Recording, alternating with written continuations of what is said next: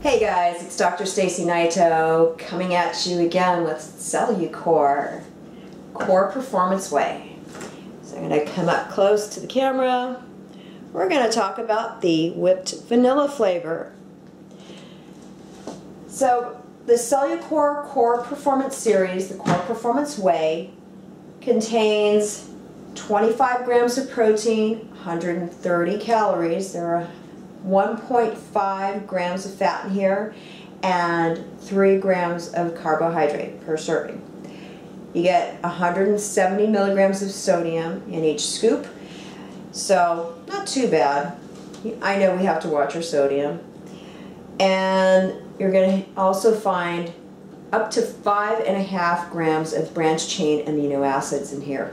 You also get digestive enzymes in here, so you won't get bloated. Now, let's talk about a couple of issues, which I did mention in previous videos about this protein, but if you don't watch the other ones, I gotta say it again. So, mixability, awesome, perfect. You don't get that crazy separation where you've got those little balls of protein that are just sort of floating mysteriously in your water. It's disgusting. I know when I hit one of those, that's just nasty. And that used to be an issue for me with other protein powders that I was using, but this stuff mixes really, really well. I just take my shaker cup and add my protein in there, the Cellucor Cor-Performance Whey, mix it up, and I don't get those weird little balls of dried protein powder. So the other question that I'm sure people are asking right now, and which I'm going to answer, is how is the flavor? Okay.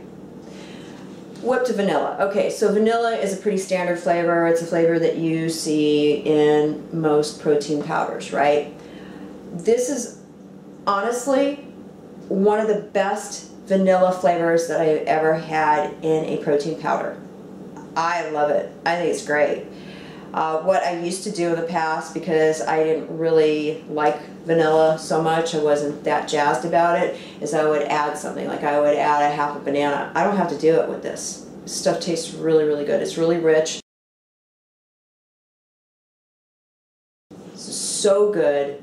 I would definitely recommend this protein. So if you're looking for an awesome, top-notch protein powder, check out this stuff. It's the bomb.